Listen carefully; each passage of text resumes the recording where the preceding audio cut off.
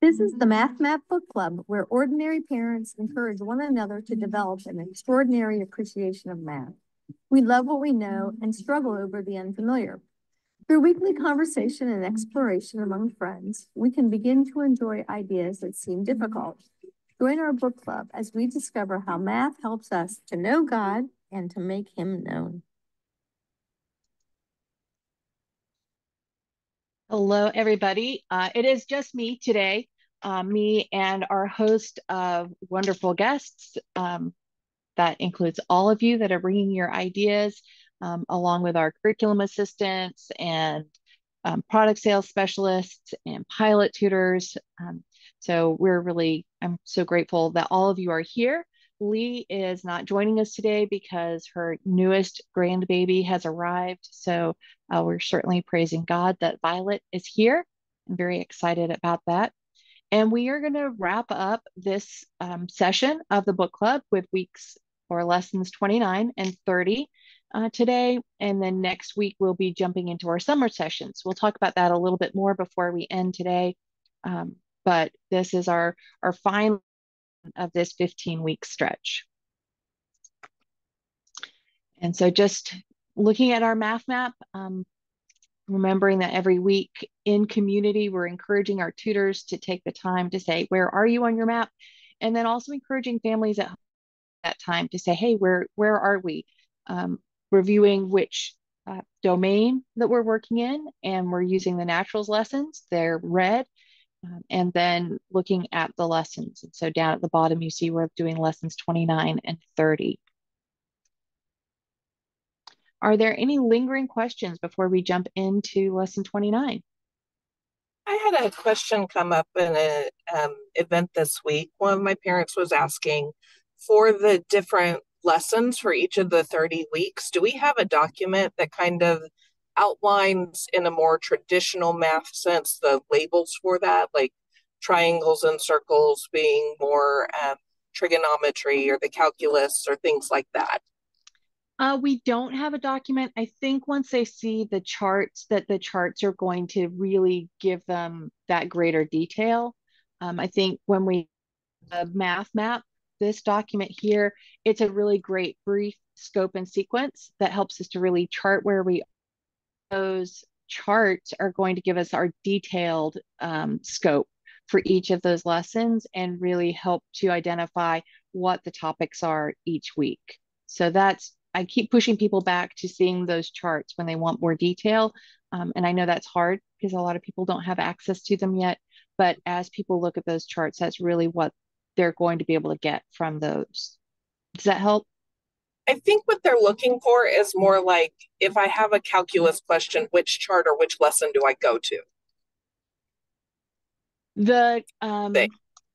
I understand. I think the glossary may be the thing that's going to help, because we do in the glossary have the chart references. So if they're looking for something about a derivative or an integral and they look that up in the glossary, they're going to be able to see which charts are going to be relevant to that information. So I think that's probably the resource you're looking for. All right. Thank you. You're welcome. Any other questions? All right, well, let's go ahead and look at lesson 29. And you're going to notice that I have pulled out the charts for lesson 29 and 30 because the lesson booklets are blank booklets. And so when we think about our Seeing the Unseen booklet as a blank booklet that students are going to be encouraged to be filling over the course of a year, we know that for some, it may be over the course of a week or a day.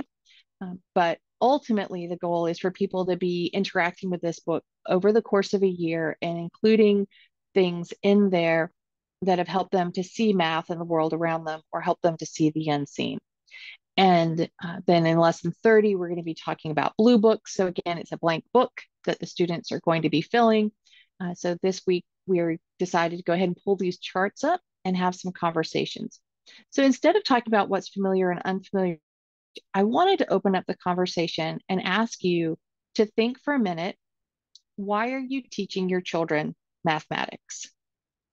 And and you may need a minute to think about that. And so um, I'll just share sort of my testimony about mathematics. And when I was in high school, I was, well, in all of my sort of primary and secondary schools, I was a good student. I was academically gifted, and school came somewhat easily for me. I did not necessarily value the gift that God had given me. Um, and even now, I think that our society puts an undue emphasis or value on academic prowess of younger students. But that's who I was. And so I enjoyed reading. I loved to read. I didn't necessarily love mathematics, even though I did well in it. When I went to backing up in high school, most of my teachers were women. And most of the women who were my teachers were not teaching because they were necessarily in love with teaching. Um, most of them were teaching because it was one of the few things that were open to them as they were coming of age. They were not encouraged to be engineers or doctors or such. And so those that had interests in mathematics and sciences ended up in teaching. And so all of my math teachers were women, and all but my biology 2 teachers were all of my science teachers, except for biology 2, were women. And so they really encouraged me and the other young women in my classes to become scientists and engineers and so on. We went to all the women in engineering days. And I went to college thinking, well, I'm expected to be an engineer. My first year in college, I took an introduction to engineering design class, and I hated every single minute of it. I felt like it. I felt it was tedious having to draw and be really specific. So I have so much respect for engineers who are so disciplined.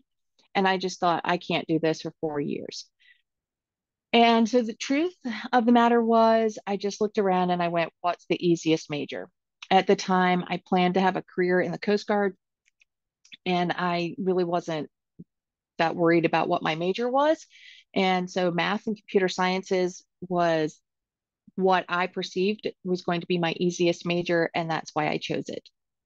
Um, so even through my college years, I can't say that I really found joy in mathematics because it was still being taught in this very didactic, very here's the problems, go solve them. And I wasn't really introduced to anything exciting or joyful about math. I went, I had my time in the Coast Guard. I was discharged because of my migraines, and my 30-year career crumbled around me as God revealed that that was not his plan. And I did not know what I wanted to do. So I actually went through the VA and got vocational rehabilitation assistance, and spoke with somebody who said to me, well, what about teaching? And again, being completely transparent with all of you, I went, oh, summer's off. That does sound good. And so I went back to school and I got my master's in secondary math education. And um, that's really where I discovered how much I loved mathematics. I took classes that challenged me, that excited me, that just revealed whole new avenues of mathematics that I had never encountered before. And I went, oh, why don't we share this with people, right? Why do we keep these things hidden? And that's really where I fell in love with math. And when I started to teach my own children, it was that joy of just seeing how we can really see the unseen, all of these different patterns and all of these different ways of thinking that come from mathematics. And that's what I wanted to share with my children. Again, full disclosure, my children are not necessarily in love with mathematics, even though I think they should be, and I think they're really good at it. I always say it's a prophet in their own land, right? syndrome that they're like, yeah, mom, okay, whatever. Although this year my daughter did go, okay, so I'm starting to see some of this joy in math thing, but I'm never going to admit it. So anyway, so that's my story behind mathematics and why I wanted to teach my children mathematics. And your story hopefully is different. So is there anybody who would like to share why you're teaching your children mathematics?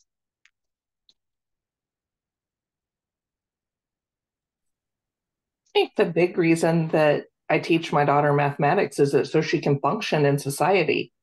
Um, I have a love hate with the meme that goes around every year this time of year. Why didn't they teach me taxes in school? I'm like, did they teach you how to read? Did they teach you how to follow instructions? And did they teach you how to add and subtract? Those are the three skills you need to do your taxes.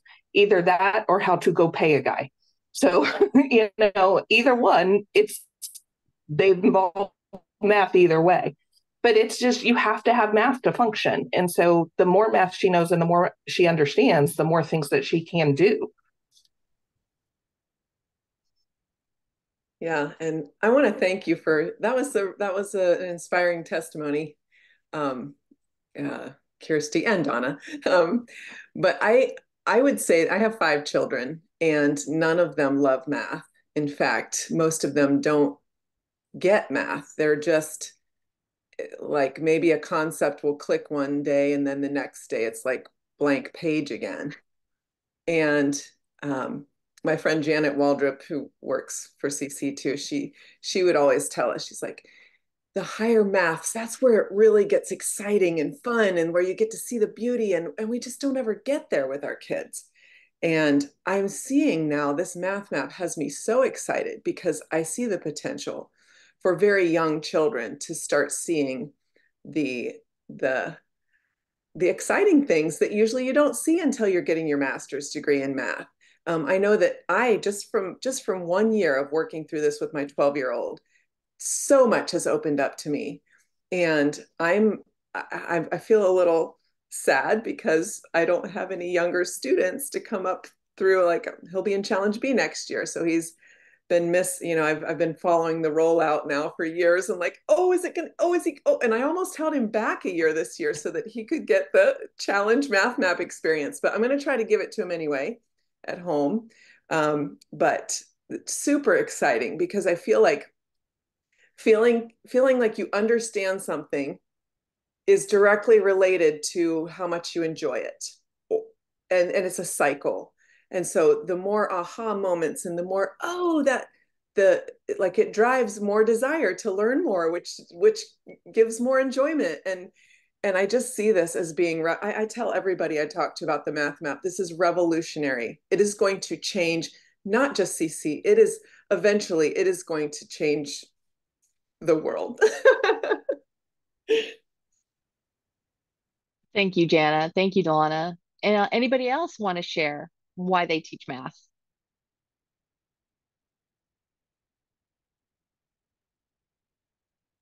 So Can it I is share? okay. Yeah, Oh, please go sorry. ahead.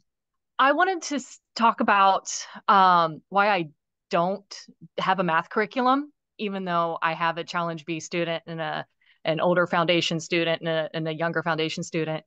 I hate all math curriculum, and mostly it is because I have worked in engineering and I did all the math, and I'll read something in a math curriculum, and Saxon is fine.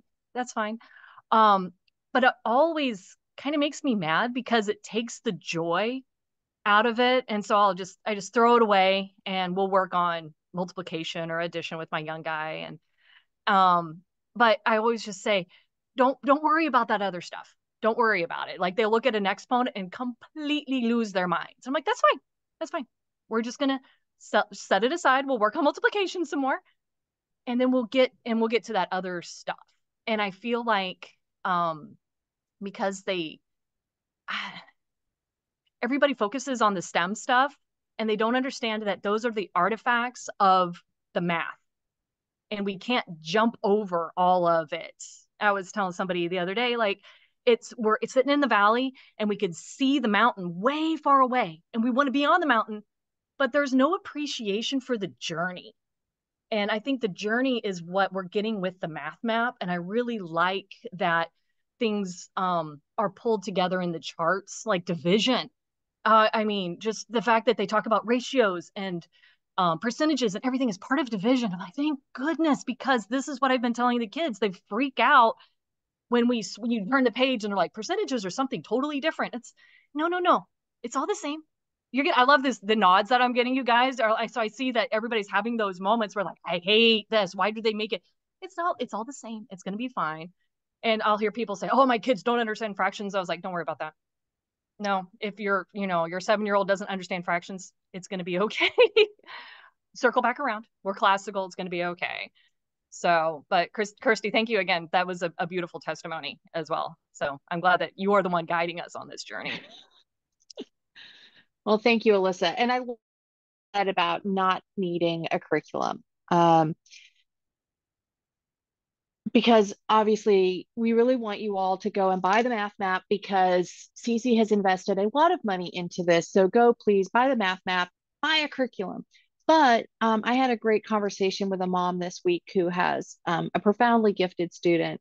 And she said, so I could just get the charts and work through these. This is going to give me this guideline for my student because maybe working through the booklets isn't perfectly for them. But man, we could take those charts and we can dive in and we can explore. And it just opened up a whole new realm. And so I love the fact that you said, right, that idea of not, right, it goes back to the old idea that we've talked about before, right, is using the book and not letting the book use you. And so the curriculum is here to help you. Exercise pages, they're here to help you do this at home, not to become a taskmaster. Because we want kids to be excited, because if they're excited about it, they're going to go have fun. So whether that's playing games with the flashcards or out of quick flip arithmetic, or looking at the art and talking about big ideas, or going for nature walks, right? As we build that excitement, sometimes I'm going to be honest, right? It feels like those are easier to do with our younger students. And then we start going, well, what about algebra? And we start getting anxious. And one of the things I'm hoping that we're going to see through the math map is that we can have conversations about these advanced concepts, these algebraic ideas, even if we're not doing the algebra. And over the number of years, our students are going to develop algebraic reasoning and understanding. So then when we suddenly say, okay, well, now actually do the computations with letters, it's going to be like, oh, this is just expressing the idea, the concepts that I've already been playing with for a number of years, right? Instead of it being this foreign thing that just becomes so frustrating that we regress in algorithm. So thank you. And I just want to say to everybody that's listening and maybe feels like we've all been like, really, like, here's my big reason for math. It's okay to say, hey, my child wants to be an architect and they need math, right? It's okay to say my kid wants to go to college and they have to have these math credits. It's okay to say that that's why you're teaching math. Really practical motivations, and that's okay. I'm hoping that over the course of using the math map, people are going to see that we can shoot higher than that and still accomplish those goals. And that's what this booklet is really about. When we talk about seeing beyond the scene, we're saying that our goal at the math map, right? One of our goals at the math map for creating the curriculum is to help families see the unseen, right? To grasp a picture, not just of what's happening in mathematics beyond 3 dimensions, but how does that exercise of looking for what's beyond help us to know God, right? Or help to make him known, right? How can I begin to have a little bit more of a grasp? What does it mean for God to be infinite and eternal, right? Because in my practical experience, there is nothing infinite and there is nothing eternal, right? But math gives me a way of interacting with those ideas, right? There is nothing in my life practically, right? My concrete life that's limitless. right? But math gives me a way of talking about limits. So when we think about math helping us to know God, right? Those are some of the ways. And there's so many ways, right? We've talked about some of them over the course of the year. We could keep on going, just like John says, right? That if we had all the books in all the galaxies, right, there wouldn't be enough to contain what there is to say about God and how we can know Him. But that the purpose behind the Lesson 29 booklet is to continually be emphasizing that our goal in pursuing mathematics is to know God. So we've spent a lot of time, so I'm going to go ahead and look at our next couple of pages here, and we're just going to jump to our questions. So the Lesson 29 booklet on our a little bit about seeing the unseen, and then our next 3 pages are going to give you some ways that we can use our 5 senses, right? That math interacts with our 5 senses. This is not, we are not practicing the math concepts here. We are not, is not intended to be more grammar. This is intended to say, hey, here are some ways that you can interact with math through your 5 senses. So now go take what you heard and go look outside, right? And what do you see? Where do you see math all around you? So I think one of the easiest ways is through sight. But what do you guys think? How do we discover math by using our sight? And you can think of like, here's a specific example. I saw this, and that gave me an idea, right? An understanding of math, something I saw. So years ago, Kirsty, I told my mom about Fibonacci numbers in nature, and we happened to be at the beach, and she spent an entire day picking up shells and counting their ridges to see if she could find one that wasn't in the Fibonacci sequence. It was pretty funny. That's beautiful. That's a great story. I was just going to say that because I actually sat in on a math STEM day, and they talked about the Fibonacci series and a pineapple. So if you just look at a pineapple, you should be able to count the number of rows in the diagonal, and it follows the Fibonacci series. So I thought that was really neat to see something in nature.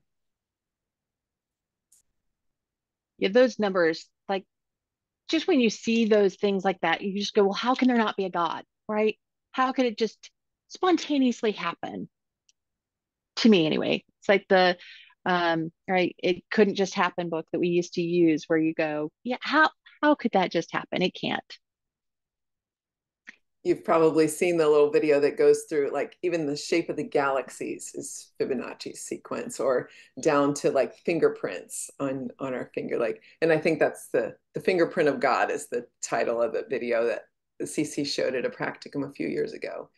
And that has blown my mind time and time again. The shape of your ear, and yeah, super cool. I was thinking about it with the eclipse last week. We got to go see the totality, and thinking about the ratios and proportions of the sun and the moon to the part of the Earth that we were on, and also the polar coordinate systems that we've been looking at, and how the line of the shadow of the moon moving across the surface of the Earth reflects this amazing 4-dimensional model that is hard for our brains to imagine, but that we actually can figure that out. It's pretty amazing. That's a great example. I love that of our sight, because right, what we see, right, was all about ratio and proportion. That's a great example. I mean, there's lots of ways, right? When we think of sight and we think of reflections, looking in mirrors, right? When you look outside and you see symmetry. So any of those kinds of things, when we talk about our art, we're using our sight. So there's so many different ways that we can think about engaging in math with our sight. Certainly just when we're working through our exercises, right? It would be a lot harder to do that if we don't have good eyesight. That that's something that a lot of us probably take for granted is just being able to look at a page of exercises, even if it feels overwhelming, but being able to recognize all of that notation. I did speak with somebody this week who is visually impaired, and I thought, well, math has to be so different for you, because you need to interact with it differently, right? That so many things that we take for granted when we can see something on a page may not be available. So that makes us appreciate that. How about through hearing? How could you discover math through hearing?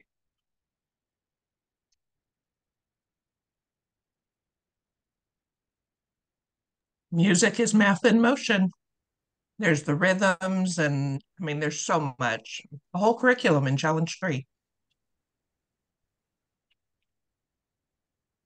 Perfect, Donna, right? So just music. So whether it's the rhythm, right? That takes me back to my foundations tutoring days, right? Ta, ta, ti, ti, ta. And the drums, right? The orchestra song. Here you go. Right. I'm going to do a favor for all of you. I'm going to implant the orchestra song in your brains. And now you will all be thinking about this for the rest of the day, right? The drums playing two tones, they're always the same tones, right? We can all sing together. I know you appreciate that. That was my gift to all of you. Did like you.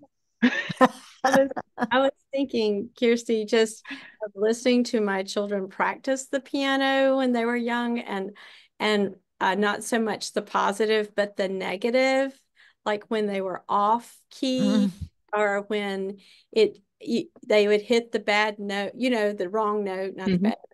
And that our brains are so, like, how do we know that?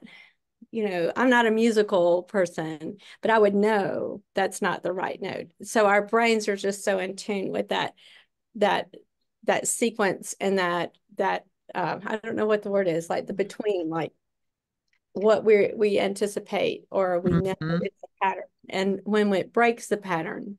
And that's the same thing it is in poetry. Like when a poet breaks the pattern, it alerts us, like, whoa, wait a minute, what happened there? So I think sometimes math helps us establish pattern, but also helps us recognize when it breaks the pattern. So I think that's interesting. I love what you just said, because we were talking about music, but then you brought in poetry and the idea that poetry, we can read it, but when it's spoken aloud, right, poetry has so much more power, right, that hearing, because we hear the meter, and that is a mathematical idea, right? So, right, when we think about the integratedness of our strands, right, so especially for those of us who may be in that seasons, and we think about the integratedness of the strands, right, we may not think of math and poetry, but I just love the fact that you just recognized how important math is to that. So it's really beautiful, Kirsty, that our children, little children who don't know that there's supposed to be a difference between music and math and poetry, can make that really clear for us. We have had the blessing of being around our almost 2-year-old grandson a lot lately, since his little sister has been born, and he loves music, and so we can pick out. My husband and I started picking out on the keyboard the octave, and so when you get to the 8th note, I have started playing a wrong note. Like if I'm in the upper registry, I'll play a low note, and he will jerk his head up. And he doesn't know, if he's not watching, he doesn't know what I'm supposed to be hitting, but he does know that wasn't it. And my husband has also started, he likes to watch drumming videos, my grandson, not my husband.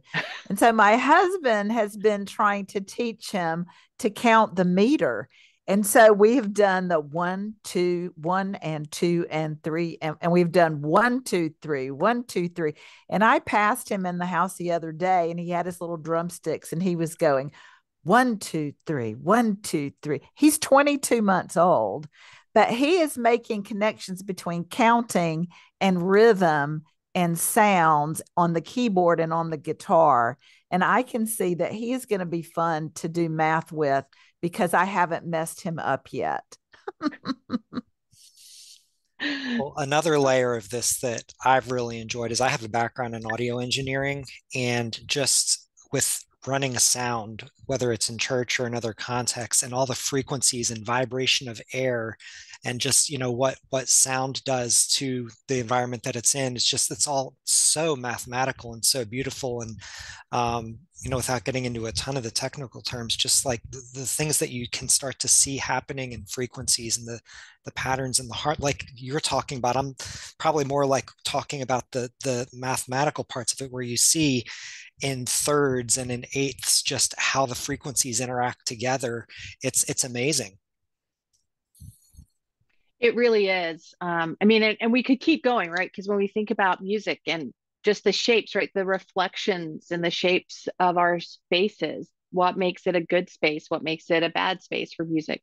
So definitely a lot of fun conversations, but I'm going to go ahead, and this one is maybe a little bit more fun, but also a little bit more challenging, because how could you discover math through smell, taste, or touch?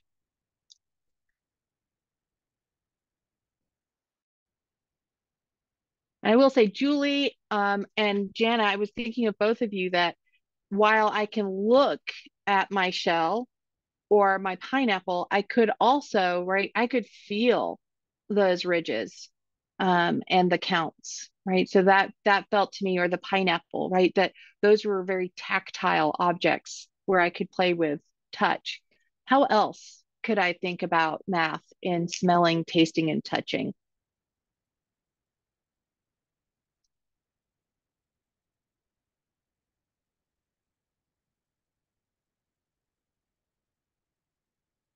I had a funny thought. You can certainly smell when you cook something too long and then too much time has gone by. Well, that's a great.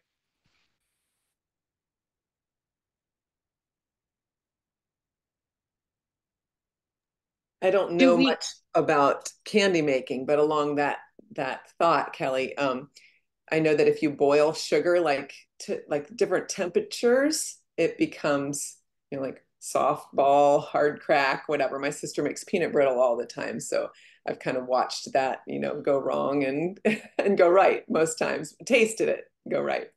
So that's great. So time and temperature, what a different, like when we think about smell, right? Can we keep a track of how much smell there is? Right? Do we maybe don't have a number for it, but do we know if there's a lot of smell or not as much smell? Yeah. Some people are more sensitive than others, right? But probably most of us have been somewhere where you go, oh, somebody's got a lot of perfume on, right? Or a strong perfume on, or, oh, somebody changed a baby's diaper here, right? And so we do quantify smell, even if we don't necessarily have a scale for it, right? Do we quantify how things taste? Can things be more sweet and less sweet?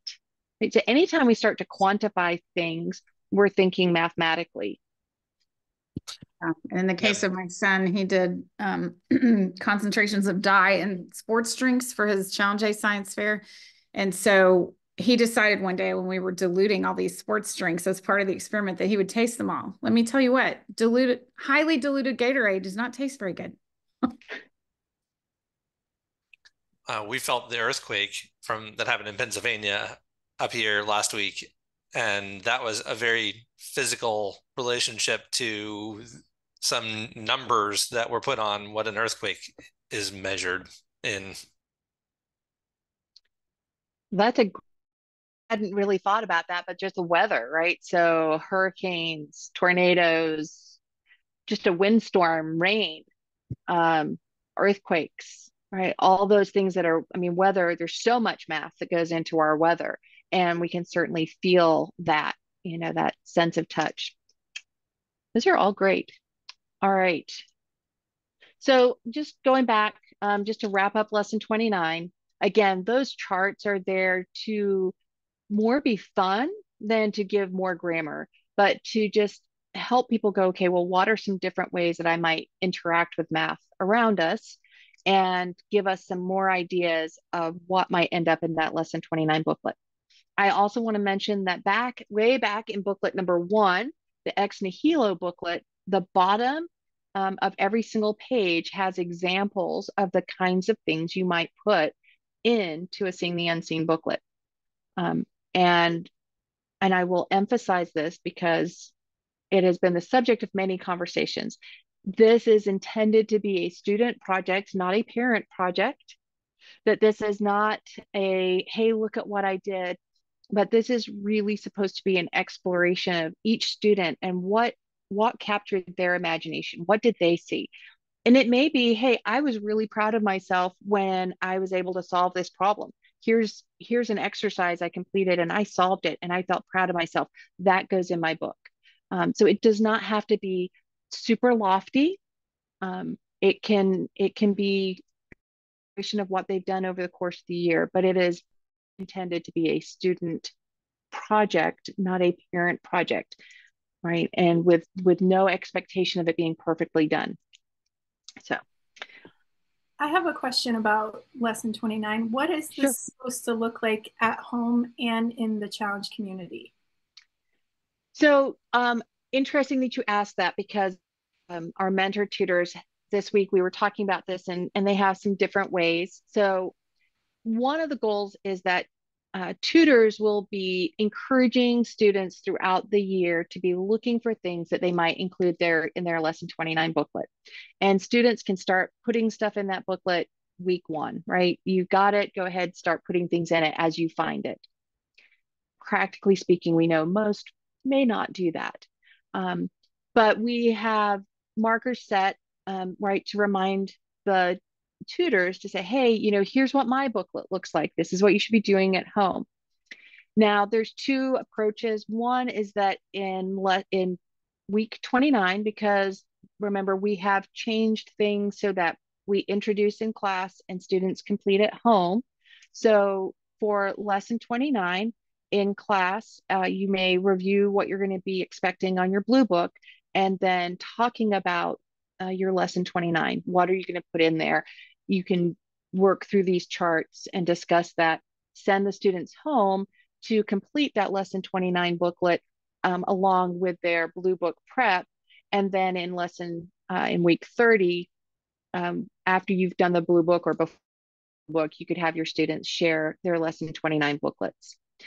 Other tutors have found that they like where they've been reminding students all year to get this booklet done, and they have them actually bring their booklets completed on lesson 29, and then they use that as a time to present to one another.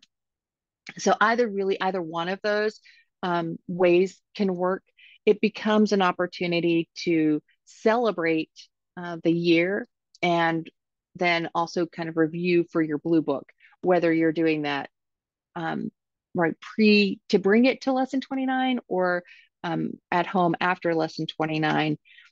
And I think some of our mentor tutors have also brought some things in on week 29 and said, okay, so look, here's some magazines. Let's, if you need help getting started with this, let's go and look for some things that you could to give them a start. So there's some different ways to use this in class. Does that help? It does. Thank you very much. Yes. All right. Just a reminder, we are getting close to our early adopter sale. That will be next Tuesday. So before I see you again, you can go and crash the CC website. But you can go and get those orders in. I think some are they're there. The first delivery came and is waiting in the warehouse to be shipped out. So we're very excited to share that with you. And then those other resources are now rolling out on CC Connected for you to start exploring.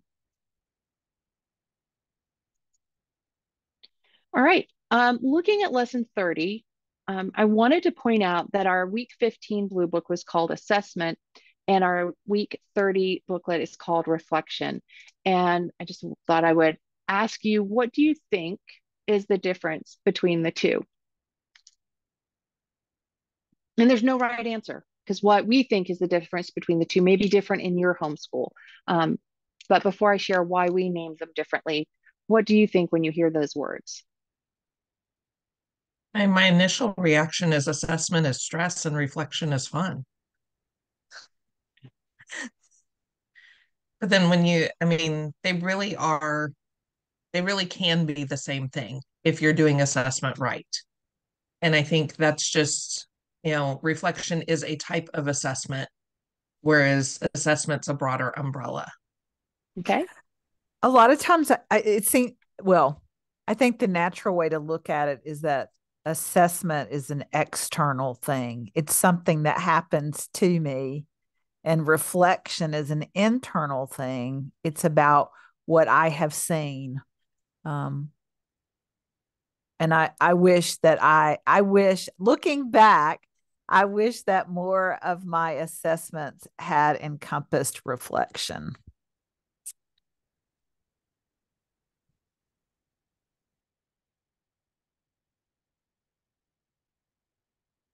Yes, so those are great. And I want to point out that even though, right, that there's this, again, this integration of these two ideas, that although lesson 30, week 30, we called assessment reflection, that we can put those two together, right? So as you're designing your blue book for week 15, you may pull some ideas out of the reflection charts, or in week 30, you may pull some ideas out of the assessment charts.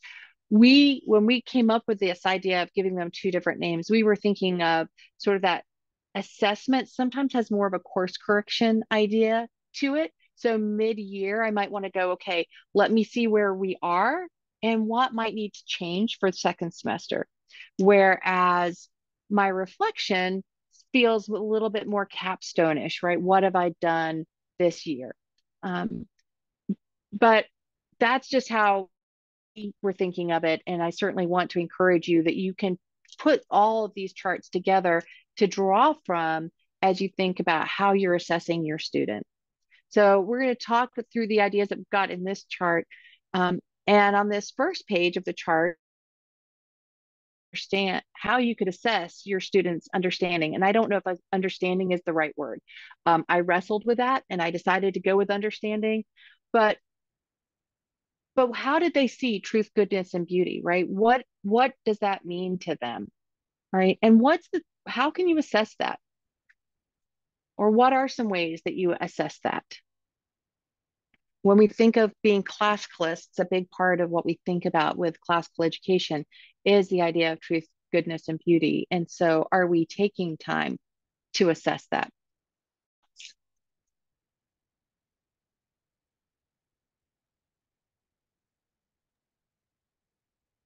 I think the classical way is to do it through, one classical way is to do it through storytelling. Either have them tell a story or within the story find the truth, goodness, and beauty. So, you could take, the traditional, what we think of is we think of like our old world echoes or something like that with the Aesop's fables.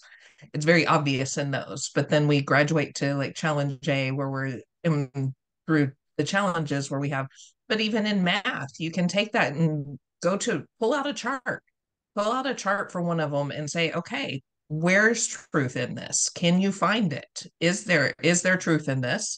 Where is the goodness? What is good? Why do I need to learn this? What's the goodness in this? And what do you see that's beautiful? Or do you find beauty in this math? Or is it just frustration at this point? Because there is a point at which it's just frustration, and then they're just still being dialectic with it. But it's like, where are you? What do you see? How do you see that? It's great. I love that idea of pulling in the idea of story, because we don't often think of story with math, right? We call them story problems as a fancy word for word problems, right? But how can we pull some of those ideas into math? I think reading the travel log, that's more of a story, and a lot of things that I've noticed in there is that you're pulling in stories from scripture, in the travel log, and they're related to this math concept of the week. And so, that's a story that we could pull in. to kind of work with too. Oh, that's great, Babs. Thank you. I do want to point out that way back in lesson 1 in chart 1-1, the very first thing that we put in our charts was, hey, this is about truth, beauty, and goodness. And so I want to point out that we are starting there and we're ending there, that we are really trying to help parents and students see what is it that we're about, right? And certainly our lesson 29, seeing the unseen, right? That's a perfect place to help assess, right? Where did they see truth, goodness, and beauty? Beauty, especially as we think visually, but what does beauty look like? Perhaps through our other senses, right? So we can explore some of those things there. And then we have questions here. So I was also going to point out that we have questions here on chart 31. There are 30 questions about truth, 30 about goodness, 30 about beauty. They may be related to the topic of the week. Not all of them are. Some of them are just some questions that were pulled together early on. And then what we've done in the companion is it looks like a compass, and it talks about truth, beauty, and goodness, knowledge, understanding, and wisdom. And so we put questions, these questions, gone ahead and put questions on there that relate to our grammar, our dialectic and our rhetoric, or our wisdom, and I just lost it. There we go. But our different stages of student, right, are that knowledge, understanding, and wisdom. There we go. If I went in the right order, then it clicks.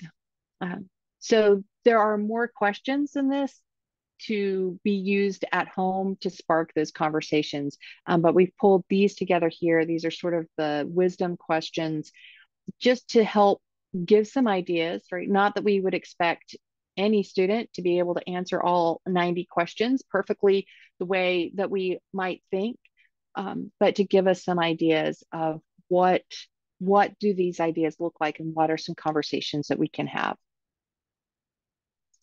All right. On our second chart for this week, our title is Toward Mastery here. And what we've tried to do is we've tried to pick one concept and trace that through all of the different domains, through all the different levels. We've done that for just a few things, right? So here's just a few things where we may start. So for example, right, I did not mean to do that. And sorry if I make with all the changes. But if you look under organization here, I know it's hard to see this third chart column, but we give them a challenging equation, and we ask them to find the domain and the range. And then we're asking them to write a proof. Now, as we step back, right, all the way back, we go back to trace 4 + 5 = 9, and then substitution. So we start way back, this idea of proof. We go back to saying, hey, I can say that 4 + 5 is 9, which means I can use those and it's substitution, but they're just tracing it. So they don't really know what that means, right? But we're starting this idea and we're slowly working through over the course of 13 years to assess. And so I just want to encourage each of us, not necessarily to pick what we thought was important, but to think through what is it that matters to you? What are some things that you really want your student to master by the time they leave your homeschool, right? When it comes to math. And for some of us, that may be really hard to pick out some things because we haven't really been equipped to be precise and pick out certain things. Hopefully now with the math map, we're going to be equipping parents to go, oh, that's something that matters to me. By the time, well, I would really like my student to know what the graph of a parabola is. And somebody might say, I don't care about parabolas, but man, I really want them to know how to tell time. and use a calendar, right? So you may pick, these are the things that really matter to me. By the time they leave my homeschool, I want them to master this, right? Master everything. And then look at this page here as an example of how can I assess that year over year? What can I be looking at year over year to see how I've grown towards that? I do this with I've started doing this with my kids, right? Focusing in on things. So for example, the last time we went to Disney, we went as a dance thing, and I took the kids and I said, okay, you each get to pick 3 things. And those 3 things we'll do, right? Anything else is a bonus. And so we're not going to do everything. Throw it to those 3 things. And so that's what I want to encourage you, right? Is narrow it and say, what is it that really matters to me over the course of my child's education by the time they leave my homeschool? Because I think that we're hopefully giving you the tools now to be able to pick out some of those things and work towards it. And that gives you a little bit of freedom for the things that you go, okay, we never really got that, but you go, it's okay, right? Anything else we get is bonus, but those things that maybe, right? Maybe I never really understood a hyperbola. Maybe that just never clicked. And you know what? That's okay, because it wasn't one of the things that I said was my top things I wanted my kids to get. So that's what that page is about. So I'm just going to take a minute and let you look at this chart. And I want you to think about, how could you approach this chart, right, with skills from the art to the grammar, the dialectic, and the rhetoric. So if you have grammar age kids, I want you to share what's something you could do with this, with those habits. If you have, so those, and I know we're in stages, not ages, and so I know I'm doing that wrong, but if you got those kids that are really emphasizing those dialectic skills, right, our mid-year kids, right, and you're really trying to practice those dialectic skills, how would you practice those dialectic skills? This chart. And then those of you who have older students, how could you bring in some of the rhetorical arts to discuss this chart? So I'm going to give you a minute to think about that.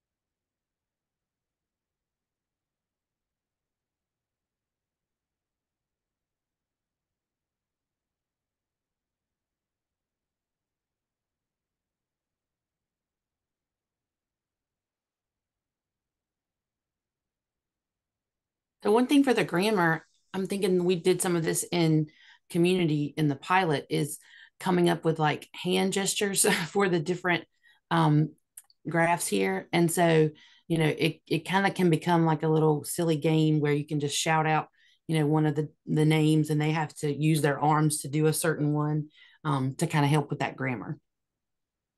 Fab, that's excellent. So you named things, right? There's one of our habits. You expressed things, right, using our arms. You were working on memorizing, right? So you had to attend to detail, right? And probably they all went home and told a story. Right? So there you go. You got all 5 of your habits in one exercise, right? Anybody else want to share how they may use naming, attending, storytelling, memorizing, expressing with this chart? Yeah, I was thinking to get some tape on the floor and then just have a few of these, not all of them, and just have kids like trace it or run, like, hey, do a X equals, a constant, and just get all little ones just running around doing crazy shapes, or have them do a shape and we try to figure it out on the chart, or yeah, just getting them really comfortable with it being a fun thing. Like, here's an X and we try to sort out the how these numbers reflect themselves through lines and shapes. So I think that would be a whole lot of fun to do with wiggly people. That's great. So yeah, so bringing in that movement, and I love what you said, because you said not all of it, right? And so we don't have to do all of this with our youngest students. It may be just some of it, right? Just when you said that, I was thinking if you used tape and you actually taped the shapes of the graphs, you could draw, run cars along it. You could walk dolls along it, right? There's so many things we can do to physically get them active, right? Just memorizing. If all you did was memorize the names, right? Constant, line, quadratic, rational, right? Just make it just a memorization.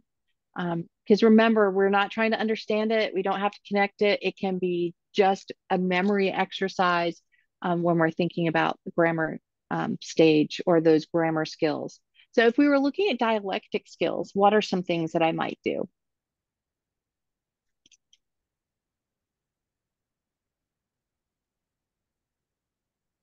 Comparison. Wonder if, Go ahead, Donna.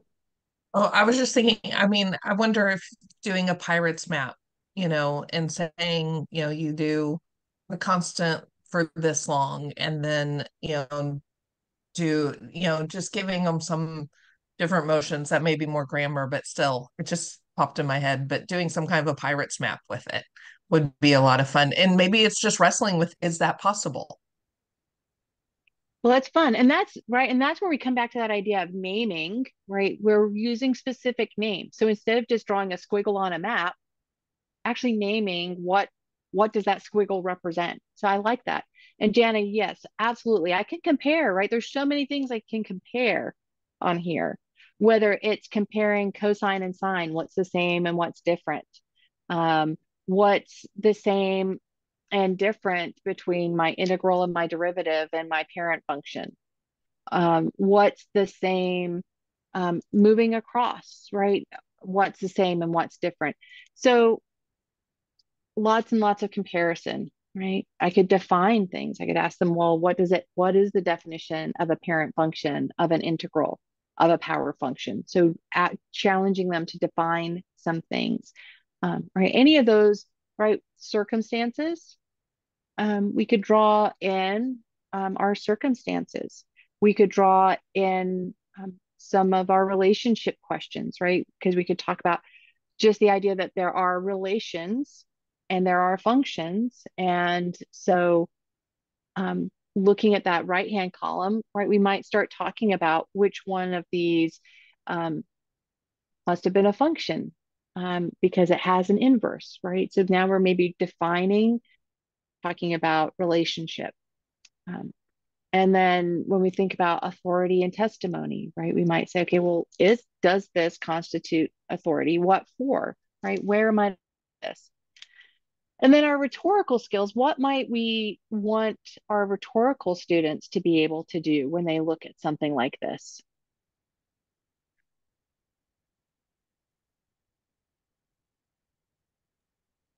Being able to actually explain what they mean. What is a constant? What is a parabola? Why is this one curved and this one straight? And basically being able to tell us all the things that we just learned.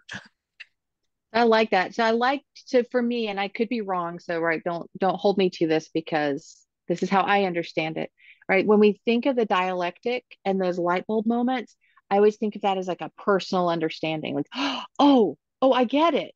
I see it. That's exciting. But then somebody says, okay, well, what did you get? And I go, well, I don't know. I know I get it, right? That rhetorical stage is now where I can turn around and do exactly what Donna said, where they can go, okay, now I'm going to tell you and I'm going to persuade you that I know what I'm talking about, right? And I'm going to, whether that's being able to draw things, right? So expressing, I think of like our exposition or our elocution, our style, right, is maybe going to be shown a little bit in how I draw and communicate things visually. My delivery, am I writing this clearly? Am I showing my steps? Am I convincing you that I know what I'm doing? And am I sharing that joy of mathematics with you convincingly? So yeah, so we see a chart like this and it feels really overwhelming. And I'm guessing a lot of you are, oh, that's really overwhelming. Remember, this is not here the first time you see this, that this represents a culmination of information that students would have seen in weeks 9, 11, 13, 17, 18, 25, and 26 at a minimum. So this is now the 8th time that they're seeing these images and this information, that they've seen this frequently. And this is just a sum. I just wanted to point out that we can look at something like this that feels overwhelming and that we can break it down for all different students on that journey towards mastery. All right, quickly, because I realize it's 2 o'clock and I've talked more than I should have today. Our last thing that we encourage you to do is to take math out into your everyday life. And so our last page here is experiential learning and just some ways that you may experience math, right? And as you go out into your summer break. Notice, I just want to emphasize this because I think we all need to remember this, that the math map is 30 weeks. The challenge program is 30 weeks. This is not designed to extend into your summer until the next year of challenge starts. You certainly can go back and pull booklets out and say, we're going to review these ideas or finish booklets we haven't done before. That is using the curriculum to tailor to your homeschool and meet your students' needs versus feeling like, oh, we've just got to keep going. Everything else is done, but there's no rest because there's still 40 lessons left in the book. But we also want to encourage you, right? A lot of us at the beginning said we want our kids to love math. And so these activities are some ways to take math into your everyday life, to take math into the summer, into your breaks, and enjoy math together.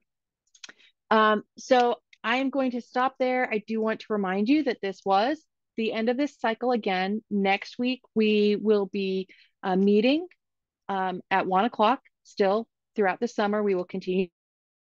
We are going to look at things dimensionally. So next week we'll be talking about 0D. Instead of looking specifically at lessons, we're going to look at some broader ideas about 0D, but really we want it to be less us and more you. We want you to feel encouraged to go, whether it's the naturals or the fractions or the complex lessons, whatever it is that you have at home, go look at those 0D lessons and find some things you'd like to talk about and bring those to the book club next week. Because we really want to hear what's captured your imagination or what's challenging you, and have you guys guide our conversation a little bit over the summer. All right. Well, we are at the end of time, so I will stay here if there's last minute questions. But otherwise, I pray that you all have a great week, and I look forward to seeing you next week. And don't forget, next Tuesday, you can order your very own copy of the Math Map Complex.